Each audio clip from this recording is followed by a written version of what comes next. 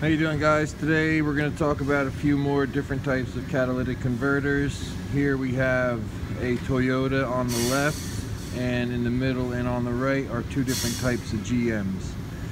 Here this Toyota has a 3-digit code, U26. That will dictate the price.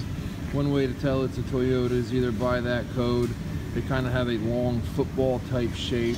You flip it over and it's got a heat shield with multiple holes in it. Then we come to the GMs. This first one here on the left, again, there's serial numbers on it which will dictate the price. You can tell it's a GM by its short round shape, and here it kind of has an offset angled pipe. Then we come over here to this large GM. On the shield there's multiple slots and 4 holes. This is a large GM. There are 2 different types of these.